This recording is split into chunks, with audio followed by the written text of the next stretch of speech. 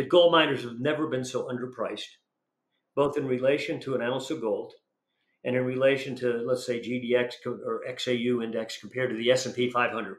It's the most undervalued asset category on the planet, as far as we're concerned.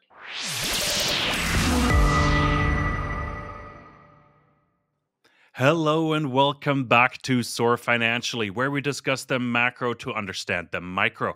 My name is Kai Hoffman. I'm the @JR Mining guy on Twitter and your host for this conversation today. Really appreciate you joining us because we have an interesting guest, a first-time guest joining us. It's Michael Oliver of MSA, and we're really looking forward to this discussion, or I'm really looking forward to this discussion because he does a lot of technical analysis, momentum analysis, and I'm curious in particular, in regard to the gold price, of course, and also how much momentum is left in the main markets. The S&P 500 is topping at 5150 or over 5150 right now.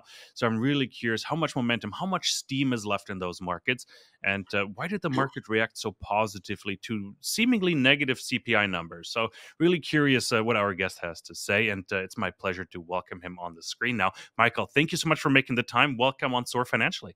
Thanks, Kai, for inviting me. Absolutely. Yeah, no, Michael, really looking forward to this conversation. It's been a long time in the making. And first time on the channel. And maybe for my understanding as well, let's run through maybe your background a little bit and what is MSA? What do you stand for and how do you work? I started in the financial markets with gold was legalized in 1975. I was hired by E.F. Hutton in New York City, the headquarters commodity division. And head of the department I apprenticed under, but he was also chairman of the COMEX at that time. Again, the initial years and months of gold trading. I stayed on the futures brokerage side until 1992, because in 1987 I caught the crash. And no, I didn't catch it in a big way, but I caught it enough to teach me a lesson that something I did was right. And what I did to catch the crash in 87 was not look at the price action, but to measure monthly bars of S&P price in their relationship to, meaning how much above or below on an oscillator, to the 3/4 moving average. It's sort of fairly long-term yardstick. And what I saw was not what you saw on the price chart. Price chart was this upward arcing action. You could hardly draw a trend line because it steepened. But on momentum, it was a floor. Bang, bang, bang, hitting the same level each time. Over a span of a year and a half or so, the same oscillator levels would occur. As soon as we changed quarters and got into October, November, December of 87, a new quarter, the 3/4 average had moved up. Boom, we blew out the structure on momentum in the second week of October, and we crashed right away. Literally there's a 35% drop, which is the normal definition of a crash, in a matter of a week and a half. I was a bit stunned, but not totally shocked because I got short. I bought puts. Now, once I learned that, I spent the next 5 years, still as a broker, futures broker, developing the methodology, applying it on different time scales in different markets. So I didn't just look at long term, but I'd look at intermediate term, short term, and all that. And those can sometimes be different. You can have a market that's in an intermediate upside, but it's in a long-term downtrend, if you get what I mean. Anyway, in 1992, we started MSA.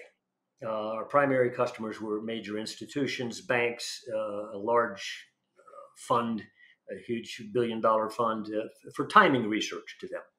And then in 2015, we opened up to retail subscribers. We analyze all 4 major asset categories. That would be the stock markets, bond markets, commodities, emphasis on gold and silver, and foreign exchange. And I say right now, especially, in all the years I've been looking at things, the correlation between those tectonic plates, stock market movement, bond market movement, is greater than it's probably ever been. So if you're looking at one market, let's say you're a gold bug, don't just look at gold. Watch the stock market, watch the bond market. To some extent, watch the dollar index. Correlation there is not that great, by the way, between gold and the dollar index. But as those markets move, it's going to impact gold even more. But gold doesn't always wait for events to happen or a headline report to come out, a CPI or PPI to say, oh, now I can move. No, gold's been around longer than any of these markets. It's smart. It anticipates, the participants in gold anticipate events that later happen. So don't look for the excuse to explain why it's going a certain direction. It'll explain it to you later. Okay. I think that's what it's Hindsight is doing always right now. 2020, of course. Yeah. The right now our focus is yes, it's on gold, silver, and the miners, and we think that silver and the miners, which have been lagged dogs to the mama market over the last 3 years, where gold's held relatively sideways, and now of course upside, they've drifted down. So it's like they don't correlate to gold. Well, they do, but over history, silver and the gold and silver miners will tend to either outperform gold vastly sometimes or underperform it. Well, they've underperformed since mid 2020. They've been going down relative to gold. Okay. I think that's going to change. Another thing to watch very carefully right now is like you mentioned, the stock market. The stock market, we turned negative on in terms of investment grade decision about being long or not being long in January of 2022. Now, since that time, the markets, S&P, NASDAQ, et cetera, all dropped fairly seriously into 2022 later in the year. And then they based and turned back up. And now very narrow measures of the market. S&P 500 because of certain front-end loaded symbols. NASDAQ 100 even more so front-end heavily weighted symbols. Literally a handful of symbols have caused those two indices to exceed their 2022 highs. In the case of NASDAQ, its high was actually in late 2021 by about 5 or 6%. Most metrics of the stock market have not gotten back to the 2022 highs. Okay, forget that for the moment.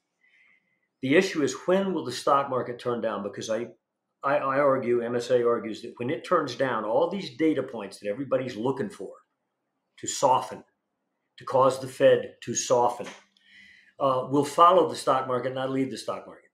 That's usually the case. You go back and look at the top in 2000, look at the top in 2007. It was after those tops in the stock market that you suddenly got bad numbers. It said, oh, economy's weakening. Okay.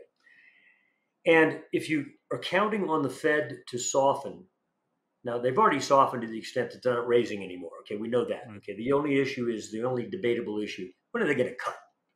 Okay, and Powell keeps going sort of back and forth on when he's going to do that, and and now you get a number today that they're not going to cut and all this stuff. When that stock market starts to weaken and you start getting those data points, the Fed will cut. They've already said they're ready to cut whenever they see it justified. The problem is, if you go back and look at the 2000 top and the 2007 top, when the Fed started cutting, short the market. It's when they ended their rate rises and then started to cut that the market collapsed. So the assumption that if the Fed cuts, that's good for the market is not a valid historical assumption. It's totally wrong. Yeah, I'm going to jump in here, Michael, because I think that's a really, really important point and a question I've asked the last couple of guests on the program as well. Like, what is the signal of a Fed cutting? Like, what is the symbolicism here? It might even only be a quarter point, but 25 basis points.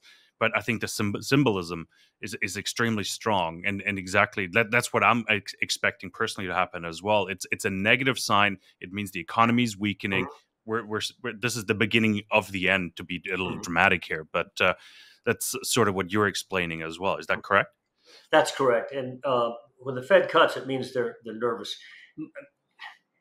I'm a libertarian author and thinker. I think that way. I distrust the state, particularly the central bank. Its history is limited. It only goes back like 100 years, okay, the Federal Reserve.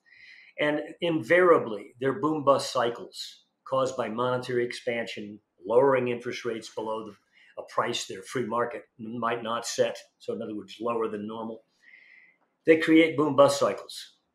And invariably, they're lagged to reality, their own reality. In other words, by the time they start cutting, the reality is already set to happen. And all of a sudden they have a bust and they have to panic and go the other way. I think also the Fed this time is, though they've not admitted it, take a look at a bond chart, T-bond futures, or TLT, the ETF of T-bond long-dated bonds. And look what happened last summer into October. Now, we predefined the event as a nuke event, meaning we thought that T-bonds were going to crash. And they did. Between August, September, and October of last year, they really went down precipitously, almost like some commodity market that was limit down type of thing. And they went down more so Then other bond markets, including private credit markets, they declined too in price, up in yields, but the T-bonds were down worse. Now, the long end of the debt market is not the end of the market that the Fed has the best control over. And so when it got out of control last year, I think that put a spook up their backbone. I think it spooked them. And it demonstrated, one, they're not in control of that market, which they need to be. And two, it could get out of control in terms of its real world impact on the housing market, other markets, commercial real estate, and so forth. And there's all kinds of problems related to that the Fed knows about but can't talk about. Like CalPERS, for example, the retirement fund in California, they have, like, I understand, like a 17% exposure, and I think it was even leveraged to some extent, in commercial real estate. And so all of a sudden they're hurting like heck.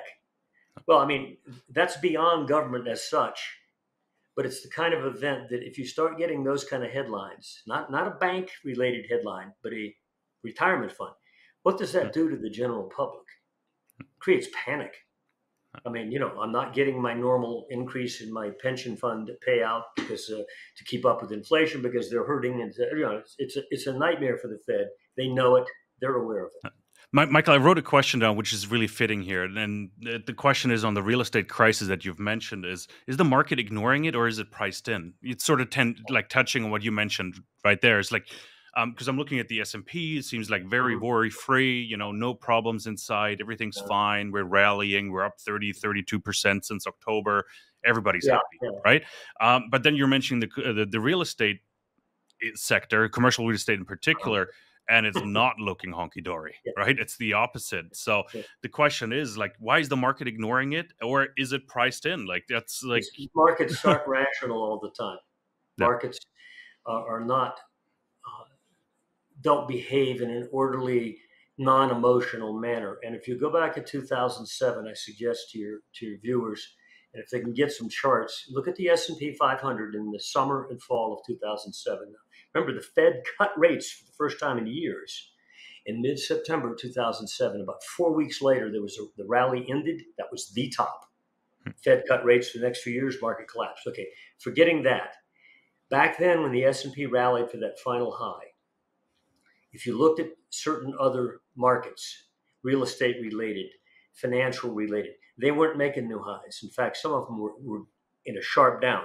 So just like today, we have not residential real estate like back then, the mortgage market, but commercial real estate in an implosive situation, and yet the market's ignoring it. Well, it did the same thing back in 2007. And it finally snapped and paid its dues and caught up with the implosion that was going on in the real estate market. So that's a good comparison. Yes, markets can ignore stuff like that, but it doesn't mean those things aren't valid and aren't potent. No, absolutely. That was a fantastic intro. You mentioned so many topics I want to dive a little deeper on, and maybe we can break it down in stocks, bonds, and as you said, commodities and FX. We don't need to talk too much about. I'm just curious about the gold-DXY relationship that you mentioned, the dollar index. We'll touch on that when we maybe come to gold, because curious why you don't see that correlation, or why that has been broken up as well. But let's start with stocks. And I mentioned in my intro, like how much steam is left, like on the steam engine here, that is just blowing up here. It's like we're at massive melt up. We're at 5150 as we're speaking. No end in sight. You said it's quite concentrated, right? So like seemingly no end in sight, Michael. But like how much steam is left? I don't think there's much, if any. Now, what we do is when we define momentum trend structures, it's the same as a price chart analyst technician drawing lines on his price chart. If you have a stock or an index that keeps coming down to the same price and holding at a given level, that's called a floor, right? Okay, and if you break it, therefore it's negative. Okay, or if maybe you have an uptrend on a price where it hits this trend line 2, 3, 4 times, and if you break it, therefore it's negative. Well, when we look at momentum, we see something different than when we look at price. Price has this upward action since October. This is October, November, December, January, February, March. Okay, now marginal new highs in March. So it's like 5-6 months of rally. When you look at momentum of price, measuring, for example, the monthly price action of the S&P and its relationship to its 3-month moving average. Okay. And you plot the oscillator, you don't see an uptrend, you see floor. December low, January low, February low, and now early March low, all at the same level on the momentum chart. So, if it were a price chart and you were looking at it, you'd say, oh my gosh, where do I break it? Well, I'll tell you where you break it. Around 50, we're 15, what would you say our price is now? 50? 51.48. 51.48, okay. About 1% to 2% under their S&P blows that floor. Now, when you look at a price chart, you say, well, gee, dropping back to 100 points under here or 75 under here, that doesn't break anything on price. But on momentum, it blows this massive floor. On the NASDAQ, it's right around or just below today's traded low. You better not close a day there. So in other words, if we see the S&P start to ooze on down later today and tomorrow, much below today's low, and NASDAQ do the same, NASDAQ 100, assume that the monthly momentum topping process, and it's a pretty good size metric. In other words, when it breaks, it tends to go in the new direction for a handful of months. You can't afford that because when I go to larger scale yardsticks of the momentum trend measure of the stock market, like quarterly momentum or annual momentum, you can't afford a 5 to 10% drop because you'll blow structures on those momentum charts, indicating we're fully resuming what started in early 2022. Also, if you go back and look at the 2000 top, MSA turned negative in January of 2000, and we cautioned, we said, but be careful, it could wander sideways for a while because we saw some reasons it might.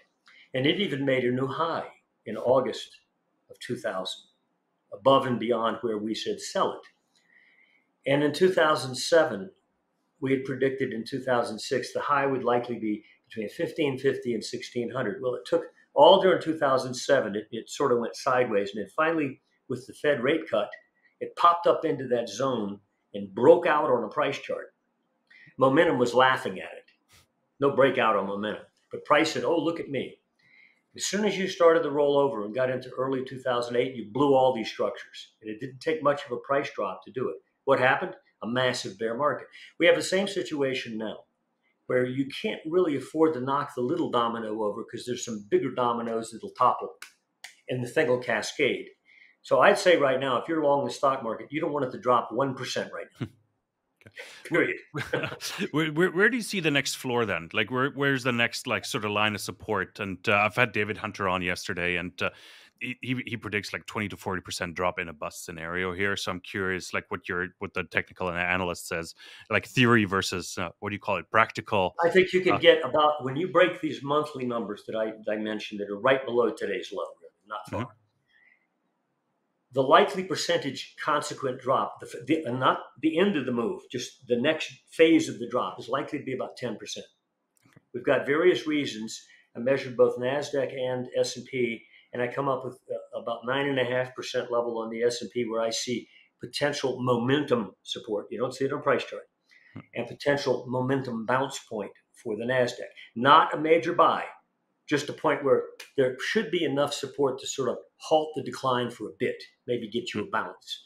But I think the process, once you break the numbers I specified, just below today's low, for example, on a close, the process is beginning. And those who fear a crash event, a lot of people think, oh, if it crashes, gold will crash. Well, that's not true historically. There's one time in history where you can connect that. You go back to 87 crash, gold shot up big during that crash, okay? It's only in that October 2008 event where in the middle of its bear market in stocks, there was a month where you dropped drastically. And gold happened to participate for that month and then immediately shot back up to the highs. So as far as a crash event, I think you're going to have to get the S&P. I'll give you a number, and there's a rationale for it, annual momentum. You don't want to see 4,305, 4,305 on the S&P. You don't even want to touch it. Now, you say, well, that's 12 points below. Well, yeah, that's a small double-digit percent. You don't have to drop 30% to get there. You break that level, and you could get a crash-like event.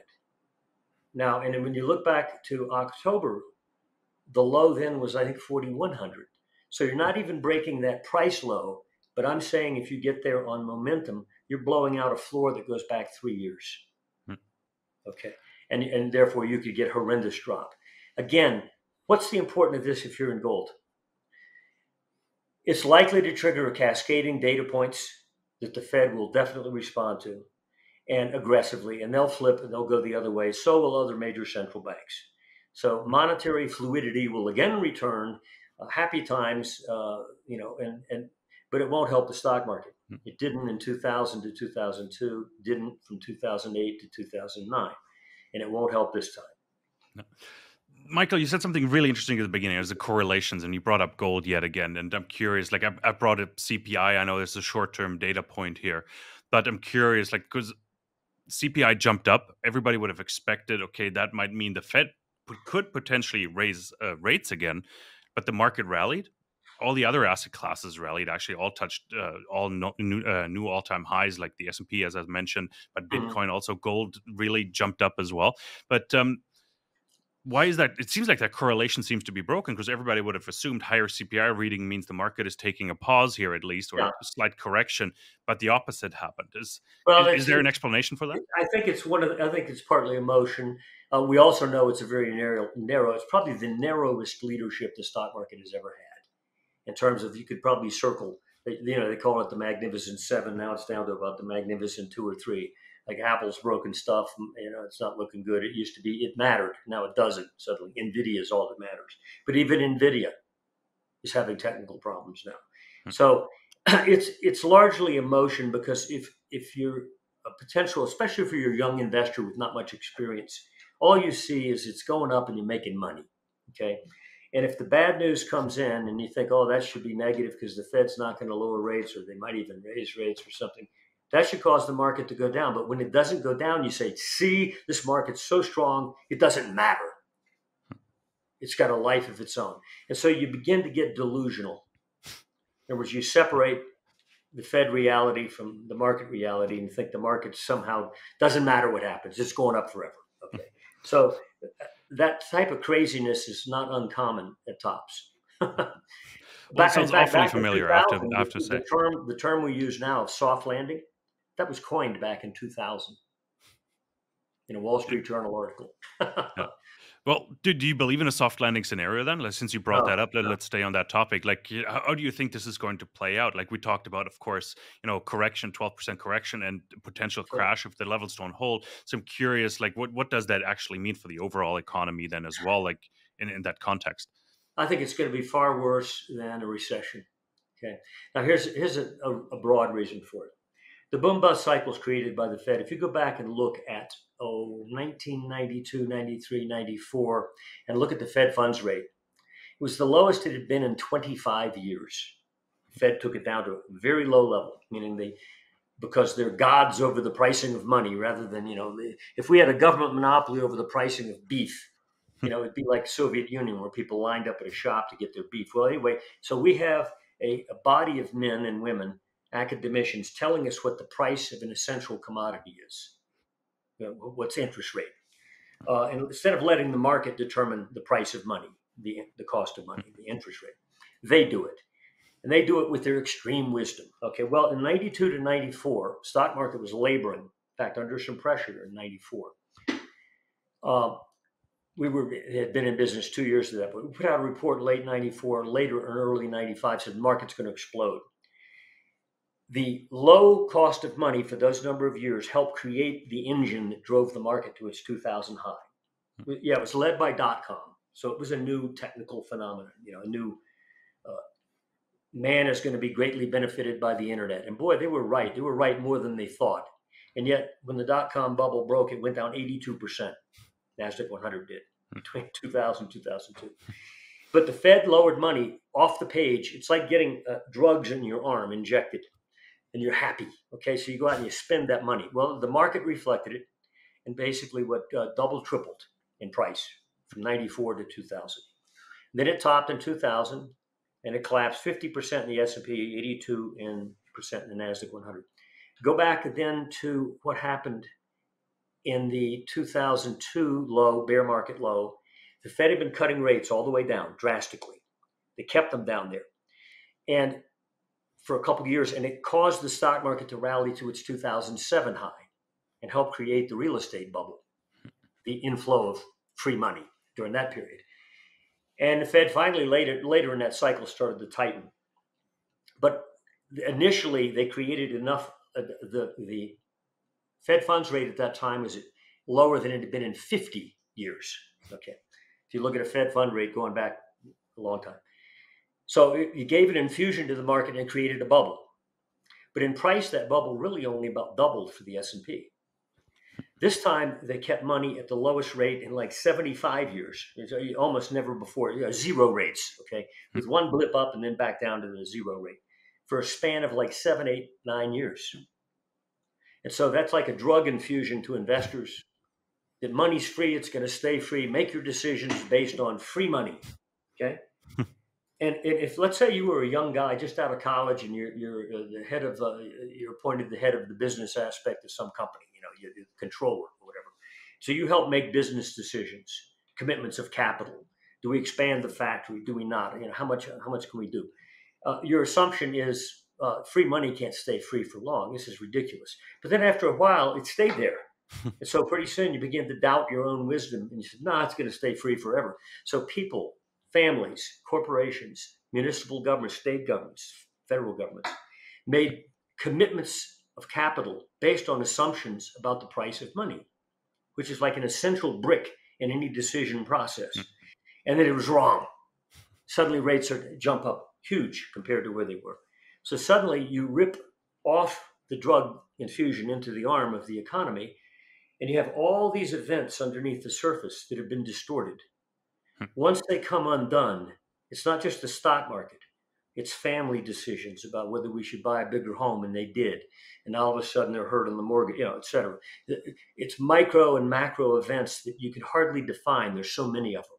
And they start to come undone, and you have this market implosion. So it's not just going to be the stock market. It's going to be personal pain because so many people made errors.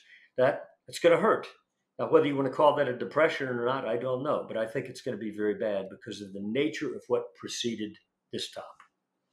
No, exactly. Like, what's worse than a recession is a depression, of course, based on definition, right? Yeah. So I'm curious, like, what indicators are you looking for? Like, where are you seeing, like, if you open the newspaper in the morning, like, what is the first thing you look for, right? So, I really don't look at the data points. The data points will follow reality, not lead it. Already we see, though, and in the employment numbers, they're a joke. I mean, if you really take them and look through the categories of who got hired in what category, were they full-time or were they part-time, et cetera, it's front-end loaded with government jobs, exactly, home care workers for the elderly, restaurant waiters, bartenders, not industry, not what you call the core of the economy. That's not where jobs are being created. And a lot of the jobs are temporary. So even the job numbers, which look good on the surface, oh, wow, look at it, et cetera, it's heavily distorted. So I don't look at those to lead the market. Those will follow in the wake. The stock market, therefore, its breakdown will likely proceed by months, a sudden change in the data points. So people say, gee, I didn't realize that. Well, and meanwhile, the S&P is at 3,900 or something, before you realize it. So I don't look at those data points. Okay. So what's a leading indicator that you're looking at then, Michael? Like, let's turn this around. Like, what are you looking at that could sort of predict the next move up or down? I think the next move up and down is at hand. Gold has already made the statement. Okay, gold has roared up through the highs. Now, every time gold makes a new high over the last couple of years, even the gold bulls say, don't trust it. Sure enough, it pulls back. That's exactly what I just said 20 minutes ago to somebody. Yeah. The problem is that they don't realize that they've been caught in a abnormal range of action for at least since 2020 highs in gold, silver, and the miners, especially in silver and gold. In the range of price action is very narrow, and what you consider to be overbought now, using some metric that's popular, let's say RSI or MACD, is only overbought based on the behavior of the market over recent years, which has been unduly subdued. You get a logarithmic chart of gold or silver, go back 50 years and look at the last 3 years, and it's like a clump of ink. There's hardly any inhale or exhale. Yeah, you look inside of it, you can see some, but it's really narrow movement of price. And so all of the metrics that say this is overbought market, sell it, those have worked for the last couple of years. But we say that when gold got up through the 2100 level 2 weeks ago, we wanted it over 2118 on a weekly close. It did. It closed well above there 2 weeks ago. That was its breakout on some long-term metrics that say, okay, game changing. Silver is now trading at levels that if it closes a month anywhere around today's high, its annual momentum says, I'm launching. As you look at a price chart of silver, you don't see any particular level that says, oh, I'm going to launch. When you look at annual momentum, it's a perfect ceiling. It's been hit and hit and hit and hit. Very shallow level. So when you look at momentum, you see a structure that, gee, if that comes out, we're going to go up. And it will. The tone of the market will change. It's already beginning to. You can see how silver's behaving the last few days, especially. And the miners will change. They're in the same technical position as silver. So we think they're about to shift. Okay, let's shift to another market. We know the dollar's weakening. Okay. There's some levels below, basically under the $100 point level on the dollar index. Right now it's trading 102, 103. It's laboring around for the last year and a half, really, in a narrow range. You break that, and the dollar's going to start to move precipitously to the downside. This is based on annual momentum. The T-bond market. T-bond markets are the 60-40 ratio, the popular orthodox method of portfolio arrangement. 60% stocks, 40% bonds. Did not help you in 2022. In fact, you got killed more in the bond market, percent-wise, that year than you did even in the stock market. So that mix, that supposedly balanced mix, did not help. However, the technicals and bonds have now shifted away from stocks, so that if the bond market moves up in price, meaning the yields drop, it's inverse to the stock market. It's behaving inverse to the stock market now. And it's behaving more, almost on a week-by-week basis, to gold. Now, right now it's lag. Gold broke out over a lot of stuff a couple of weeks ago. T-bonds are boiling just below a level that, for instance, the front-month T-bond futures are trading just below 120 right now. They had a drop today. Okay. But they've been up in the 121, 122. If you're up at 122 area, starting next quarter, what's that, 3 weeks away? You're going to start to break quarterly momentum out to the upside through a massive breakout level, indicating a very sharp change in the T-bond market's about to occur, meaning price up, yield down. That is occurring opposite to what we're seeing in the stock market, which has this floor underneath that if you break it, you're going to go down precipitously. Because of the ripeness of the structures in T-bonds, so many times you've hit it. This time you're not going to stop. It's just a matter of getting above it. It's a couple points. S&P, same story. Like I said, you can't drop 1%. You're going to start the domino flow. When these start to shift, I think you're going to get a tonal change in all of those markets. And the gold's going to go up more dramatically, silver and miners as well. T-bonds are suddenly going to wake up. And the portfolio managers who might want to go back to the orthodox portfolio and put some more T-bonds in their portfolio and less in their stock position will have a sense that it's safe enough to do so because they see the behavior on the price charts even. And I know there's enough large portfolio managers out there, we know their names because they make comments, that are skeptical about the stock market. Yet they have to participate, because if they don't participate in the long side, then they get their pants beat off by their peers and they lose investors and they go to the guy who's winning money in the market. So they have to play the game, but they're still suspicious. You give them the least reason, technical justification, like a sudden 5% drop in the S&P, suddenly bonds break out over certain levels. And they're going to have some justification to make that portfolio shift, lessen their stock position, increase their bond position. And some of them are already making the commitment to go into gold miners. We've had some headlines in that regard in the past month or so. And those guys right now are making money because when they went in several weeks ago, gold miners have shot up pretty good since February low. In fact, gold miners have shot up twice as much on a percent basis from the February low as gold has come off of its February low. But anyway, so all these asset categories are at starting gates, or in case of gold, through the starting gate. And I think when they snap those gates open, you're going to start getting gushing action on the other side of the gates. Okay. You mentioned a couple of things I need to follow up on, also from my understanding, Michael, is the correlation of Dixie and gold and the dollar and gold in that regard. What you just mentioned sounds like there is still a correlation. So you mentioned if gold goes, if the Dixie falls below 100, all bets are off. Gold will rally more or less. To summarize, It'll help right? gold. It It will. will Yeah. help, exactly, and that's sort of what we're seeing. Dixie's stronger today. Gold is down a little bit. So Yeah. there is that correlation There's a correlation normalized, right? for the last year and a half or so. There's been a good inverse correlation between the dollar index and gold. Opposites. Okay, I'll give you that. But when you go back to the gold's bare low, it was in December of 2015 at a price of 1,046. Okay, so 1,050. Go back to December of 2015 on the dollar index, and you know where it was? Around 97. Okay, so what is it? It's now been, nearly a decade, and the dollar index is up, what, 5%? And gold's more than double? Okay, so if you only looked at the dollar index from a long-term point of view and said, well, gee, well, the dollar index up 5%, gold's probably down over the last 10 years, right? But it's not, it doubled. So it's not much of a help on the bigger picture. However, if you get some dynamics in the dollar, meaning you break something that causes it not just to ooze, but to actually push a bit, and we think those are just below the market, that's when you'll get the dollar suddenly becoming wind at the back of gold again. Because of the drama of what's going on in the dollar. No longer incremental, but noisy. I think that's about to happen. Yeah. Same question or similar question actually is like gold and the bond market. It seems like they in a bust scenario they would be going, gold up, bond yields down, of course, but they would be going hand in hand together. Is that a correct It doesn't. assumption They from my don't end? correlate over long-term periods of time. But go back to 2000 when the stock market was topping. Punch up a gold chart. You'll see it was at major lows, making a bottom. Mhm. 2000, 2002, stock market went down big, gold went up big.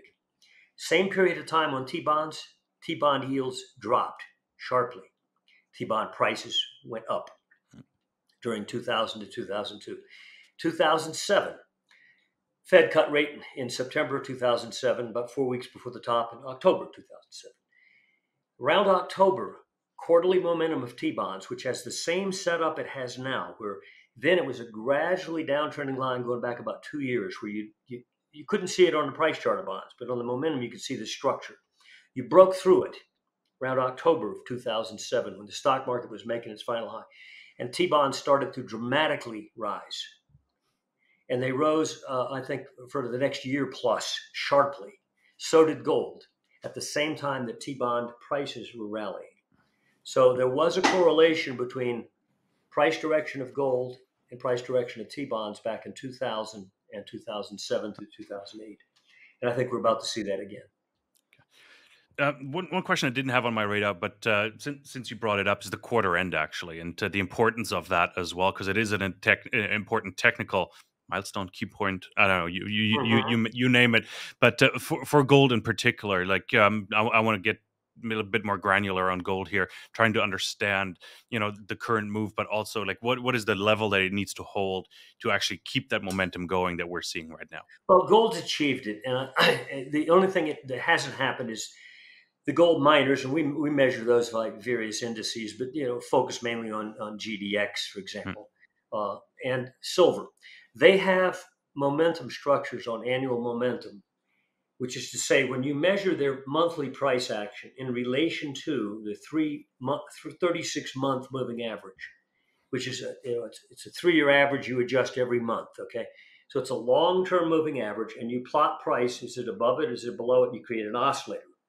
This oscillator has a ceiling.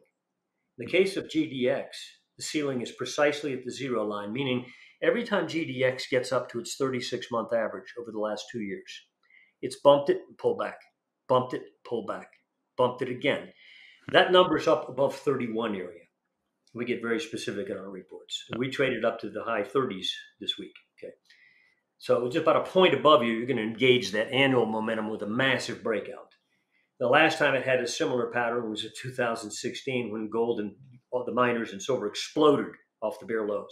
Okay, big percent moves. Silver has the same pattern, except its ceiling is about 4 to 5% over its 36-month average. But nevertheless, it's a clear, definable ceiling. Again, if you were looking at the momentum chart, you'd say, ooh, wow, that breaks out. It's a breakout. You don't see it on the price chart. The highs are fairly irregular on silver. There's no good ceiling level.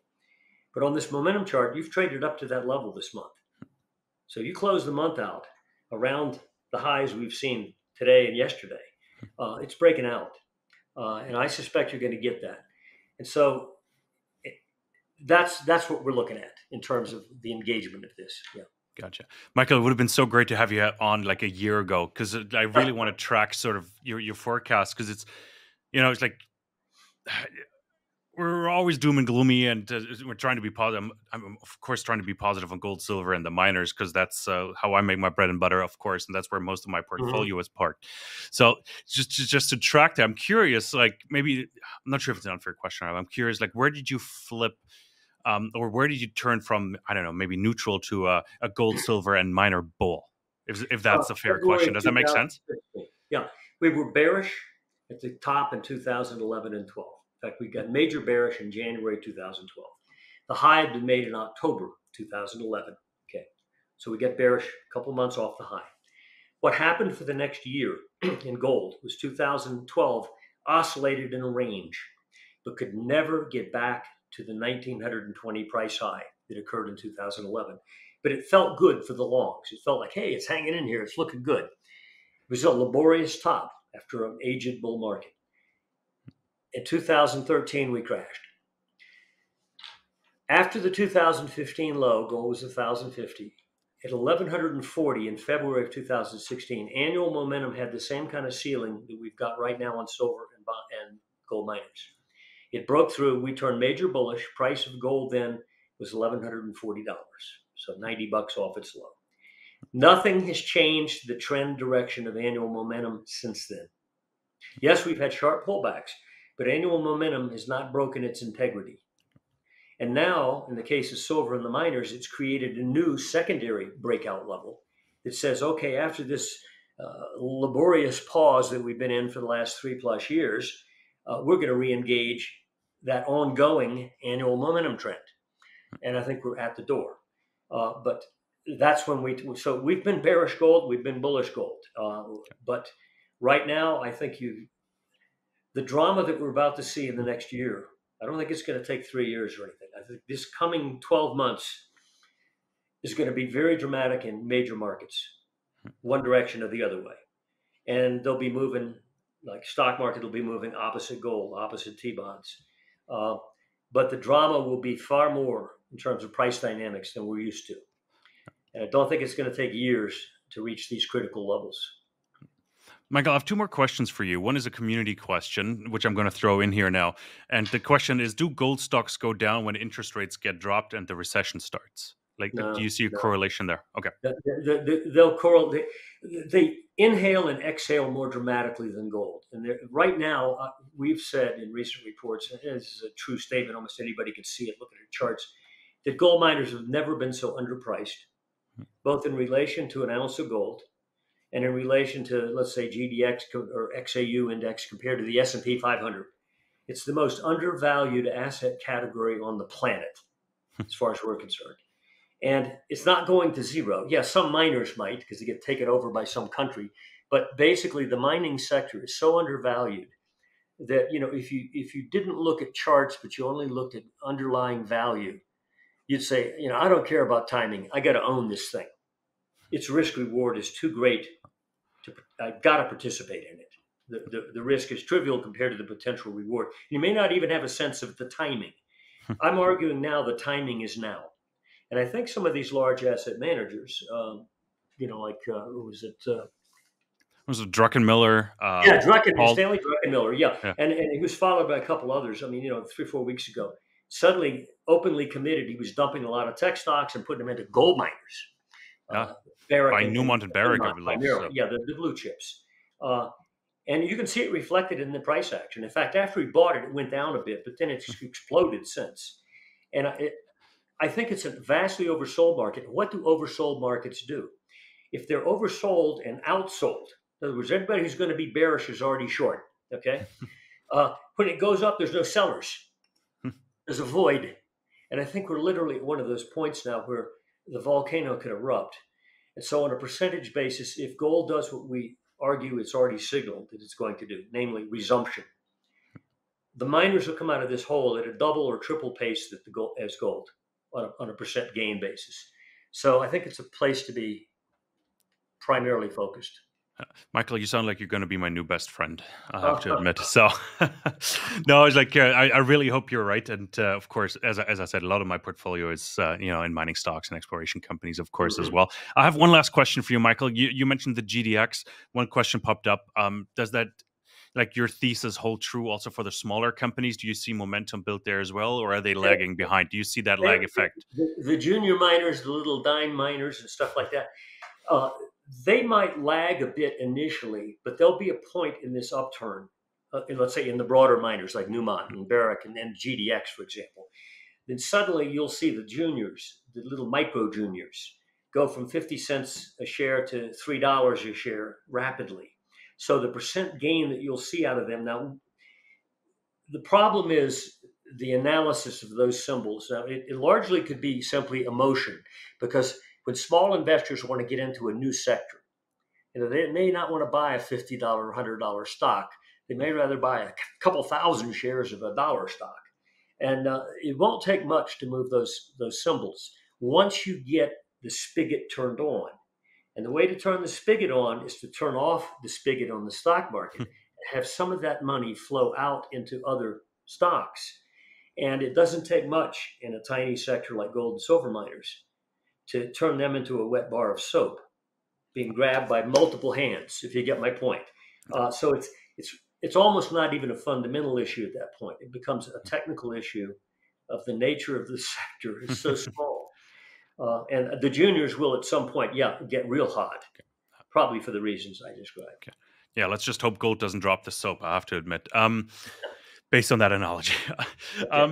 I didn't expect to ask that question, Michael. It is my very last question. I do apologize, and I appreciate your time. But I've been hearing, of course, Bitcoin has been taking a lot of the momentum from gold, or the gold miners as well. So I do have to ask that, is that real competition, or is that something that should just work together hand in hand and will go up together, as we're sort of seeing right now? Yeah, well, we started analyzing Bitcoin when the futures came on board December 2017. We can document, we've called all the major moves in Bitcoin, including get bearish off the 70,000 high, 55,000, get major bearish. In fact, we're quoted in the Wall Street Journal that day. We got bullish in the high 20,000s, coming up off the 2022 lows, and remain bullish. But the people say, well, Bitcoin's beaten gold. Well, yes, it is over the last several months, percent-wise. But Bitcoin's gotten back to its 2022 highs. Gold's already been above that 2022 highs. So to some extent, Bitcoin's outpacing, but only catching back up to where gold was. But there's a fundamental problem with the cryptos. And it's a good idea. The cryptos have a good, solid idea in the sense that they're non-fiat currencies. And they can't be inflated by a central bank. Yeah, we can expand the quantity of Bitcoin and so forth in the mining process, but you can't suddenly double its quantity, in a year. So its underlying real value in terms of the number of units, what they can buy, is fairly stable in terms of the quantity of the money. So it's not susceptible to government frivolous moves. Okay, so that's a virtue. The problem is that if you start to undercut the potency of a central bank by creating a money unit that is actually used in the purchase of goods and services. And I suggest you go onto Google and type in that issue, and you'll see there's some metrics that show many, many stores in the country, big name stores, will accept crypto or Bitcoin. And the percentage use of Bitcoin in purchases like that is increasing and increasing. Some governments around the world ban it for that reason. But there's a point at which it threatens the power, the omnipotent, effectively, martial power over the money unit that the central bank has. And so if you threaten the potency of their power, then their policy means less and less and less in terms of determining the quantity of money, the price of money, etc. Now, what are they going to do? Sit back and let that continue? Or will at some point they come in and say, well, like they've already said, oh, it's used for laundering money, and it's illegal, and it's using energy, too much energy to mine the Bitcoin. So they'll come up with something. But there's a tipping point where too much Bitcoin is being used, and they say, okay, we got to stop this. And that's the vulnerability of the cryptos. And also they can be accessed better, more easily by the government in your bank account and wherever it is, electronic systems. We've heard a lot about this. Yellen, even yesterday, sort of mumbled about, I don't know anything about that stuff. Banks giving information to the central government on your purchases and sales of certain things. If they have certain letters in what you bought and sold, the government wants to know. So that's a vulnerability of crypto, that gold doesn't have the same vulnerability. No. Well, you can really store it truly offline. So Yeah.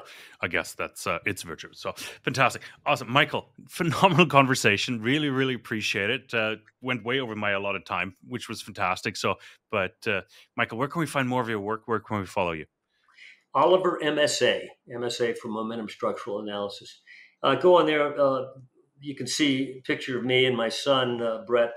Click under me. I got an email address. Request some sample copies. Be happy to send them to you of our reports. Also, if you explore on the site, you'll find more about why our methodology is what it is, how it works, and a lot of archived reports where we call tops and bottoms in the stock market, for example, going back 20, 30 years. So anyway, explore around the site, and I think it'll be of interest to you. Fantastic. Oliver Awesome. MSA. Really appreciate it. We'll of course link to it down below as well here in the comment in the description of this video, of course, as well. So Michael, really appreciate it, and everybody else, thank you so much for your time. I really appreciate you joining us here for the entire conversation. What did you think of the conversation? What do you think? Where are things headed? How strong is the momentum for gold right now? How strong is the momentum for the S&P? What are you betting on? Are you long and short? Let us know. Also, let us know, what do you think of the conversation? Do you like the questions we asked? Please leave a comment, leave a like, and of course, if you haven't done so, please subscribe to this channel. It helps us reach a wider audience, helps us reach like-minded investors, and of course, spread the message and educate. That's the whole point of this channel. We do want to educate, making sure that you can make better investment decisions. Should you be long? Should you be short? Where should you be putting your money right now? Where is the momentum? Come back to the conversation here. Really appreciate you joining us. We'll be back with lots more. Thank you.